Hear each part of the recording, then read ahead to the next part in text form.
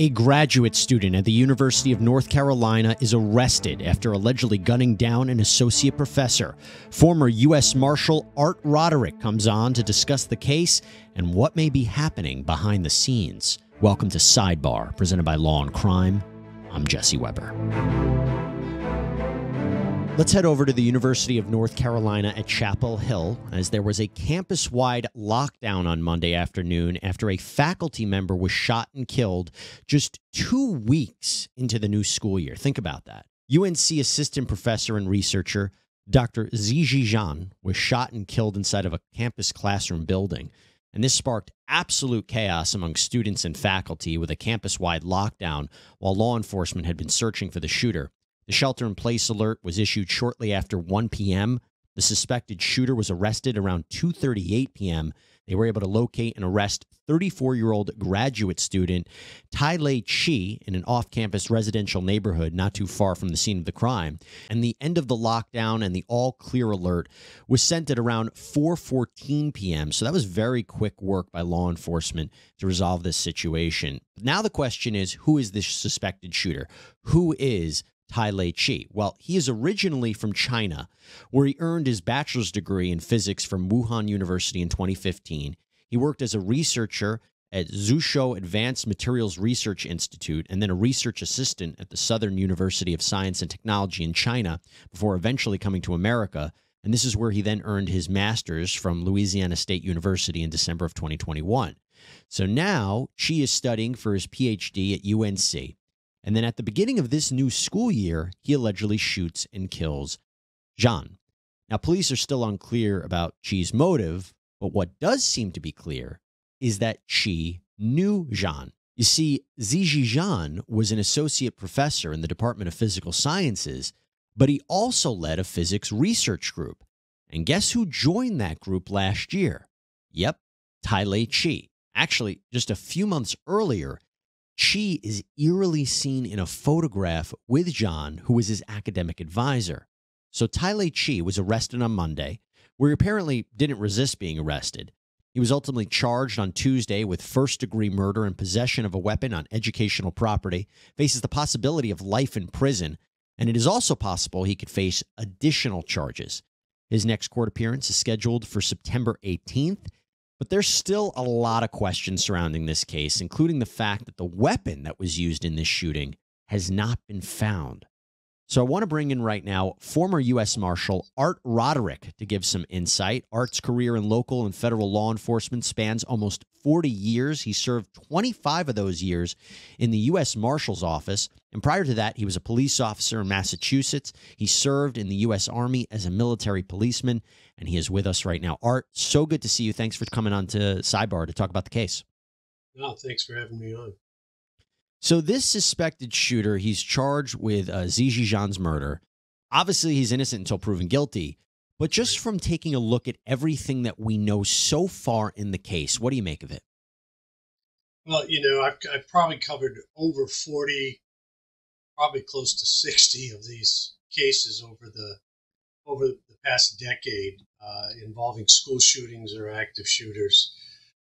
This particular case seems to be a lot more targeted than what we've seen in the past, where usually we'll have an active shooter at a school and he indiscriminately goes around and starts shooting people. So, again, we don't know what the motive is. I agree with you that it appears targeted. I want to move to something that seems maybe going to give us an indication of something.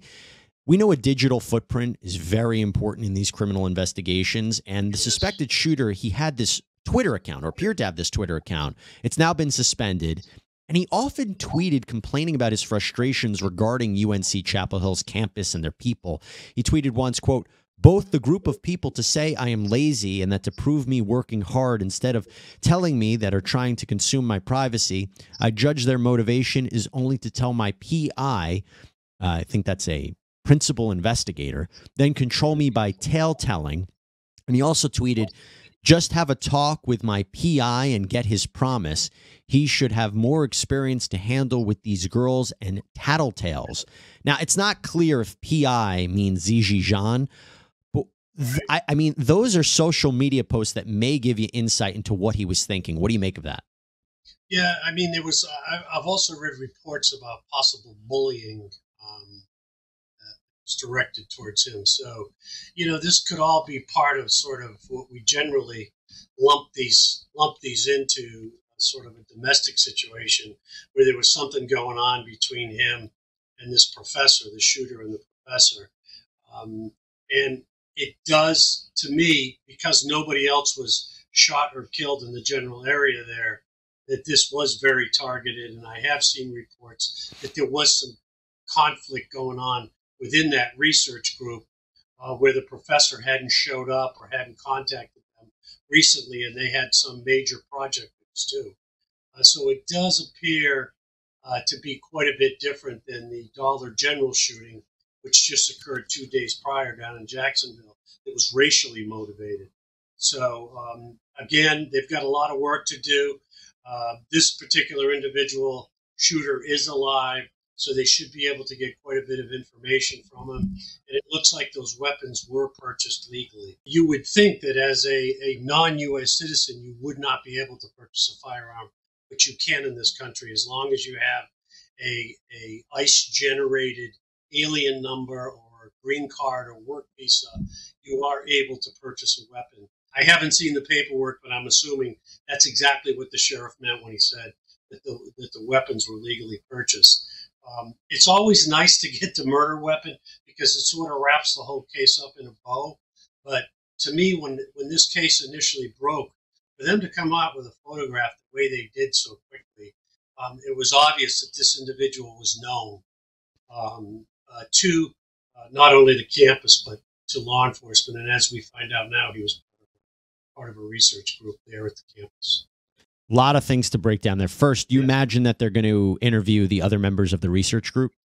Absolutely. And, you talked earlier about the digital footprint. That is key in a lot of these shooting situations. And we're already getting indications that there might be a motive here in the background due to bullying and some tension within that particular research group. So it is, I mean, he's going to be the key part of this whole investigation to come up with the absolute motive of why he did this. It's interesting you say that because the UNC at Chapel Hill chief of police, Brian James, he came out and said to actually have the suspect in custody, it gives us an opportunity to either figure out the why and even the how, and also helps us to uncover a motive and really just why this happened today, which we don't have in a lot of these shooting cases. This shooter is either takes their own life or they're gunned down. How do you get information from the suspect? I mean, obviously, he's probably lawyered up at this point in time, but there's going to be a lot of negotiation back and forth. Not necessarily negotiation, but talks between law enforcement and the suspect and the attorney and his attorney to figure out how they can have some give and take here. It's unusual they haven't found the weapon yet. I know there was a little bit of time between a couple hours, 3 hours between the time that he committed the crime and the actual arrest. So he had plenty of time to get rid of that weapon. Hopefully he'll go ahead and let law enforcement know exactly what that weapon is, but it could be a bargaining chip for him as he continues through the criminal justice process. They've impounded his car. They're saying they're going to be looking for evidence there. What do you think they're looking for? Probably more weapons, more ammunition. In a lot of these cases, it's from a criminal justice law enforcement perspective. We go ahead and we research every one of these shootings. And there's been several studies that have come out over the past couple of years, one by Secret Service a couple of years ago. And then about a year after the Las Vegas Music Festival shooting, the FBI did a really in-depth active shooter report that came up with a lot of information, a lot of statistics about the average age, what motivations there are behind a lot of these shootings. And, this again will be studied. This particular shooting will be studied and it will be compared to the other ones that we've had recently and in the past. So it's important that we gather all the information we can on these cases because there's two things that law enforcement likes to do. It's prevention and reaction. And prevention is sort of what happened at the historically black university down in Jacksonville a couple of days before this shooting, when a school resource officer took the initiative to go after the shooter and actually get his license plate. And you hear a lot of these schools around the country now are being made not to be soft locations. So whether all the doors are locked or they have other barriers inside these schools after schools start up, that's the prevention side. The reaction side, obviously, is what I did a lot over at Homeland Security in performing first responder training for law enforcement, for fire, for EMS stuff. So it is become quite a service in this country right now, looking at both the prevention and reaction side of what you're doing in the active shooter arena. Unfortunately, we've come to a stage in our society where we're actually naming these different types of ways that human beings are killing other human beings. It seemed to me that law enforcement and the campus acted incredibly quickly. We had this campus lockdown. People might say, well, it took 2 hours to find him. I think that was relatively quick considering what was happening in this situation. We weren't even sure when it was first going down if there was a fatality, and we were just trying to make sense of what it was. But seeing that they were able to capture him, detain him, alert the student body immediately to what was happening, having a shelter in place, I thought law enforcement and the campus did incredible work there. Do you feel the same way? Oh, absolutely. I mean, that's usually the case in 99% of the cases. I mean, we do hear about places like Stoneman Douglas School, Parkland High School, where law enforcement response wasn't that great. You look at Uvalde, where law enforcement response wasn't that great. But in, the overwhelming 99% of these cases, law enforcement is there in a short period of time.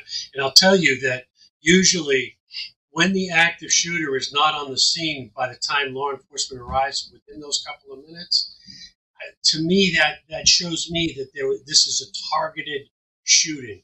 This is a targeted shooting, and the individual did what he had to do and got the hell out of there, as opposed to somebody that's just there randomly killing, innocent people. So this also gets me to believe that this was very targeted in his response to whatever was happening within that research.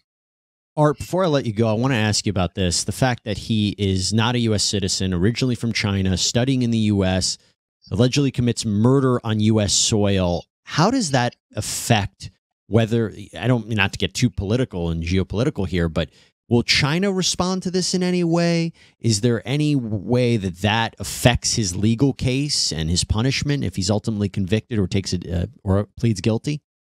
It won't affect the legal case from the criminal justice process perspective, but there are certain guidelines that we have here in the U.S. and other foreign countries have where the consulate or the embassy will be notified that one of their citizens is in custody, and we allow visitation from that particular embassy or consulate to come and make sure that the individual is okay and that they can actually let the family know they've visited this particular individual, right, and let his family know back in China that everything is, as fine as could be in this particular situation. We talk about the fact that this wasn't a mass shooting and multiple people weren't killed, and thank goodness. But at the end of the day, this is incredibly sad because there was a life lost. Yes. North Carolina Governor Roy Cooper released a statement saying he's going to pledge all state resources to help in this investigation. UNC Chancellor Kevin Guskowitz remembered Zijie Yan as a beloved colleague, mentor, and father of two. Art Roderick, thank you so much for taking the time and breaking down what may be happening behind the scenes and what we can expect moving forward. Thank you so much, sir. No, thank you. And that's all we have for you here on Sidebar, everybody. Thank you so much for joining us. Please subscribe on Apple Podcasts, Spotify, YouTube, wherever you get your podcasts. I'm Jesse Weber. I'll speak to you next time.